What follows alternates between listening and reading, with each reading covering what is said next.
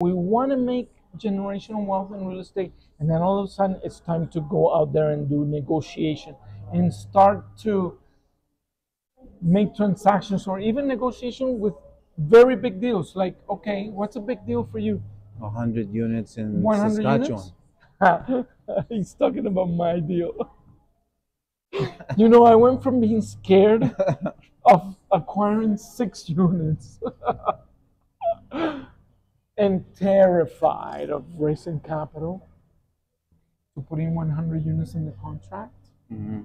and raising what? Dollars Yeah. for that project. And then I realized it was all about mindset. So here's the point. You got to deal with fear factors. You got to deal with things that make you uncomfortable, right? That's the mindset part.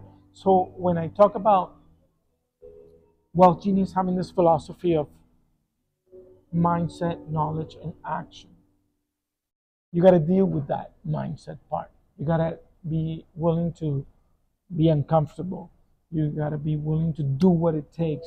You have to be willing to take action despite of the fears that you are having. But of course, you need the knowledge.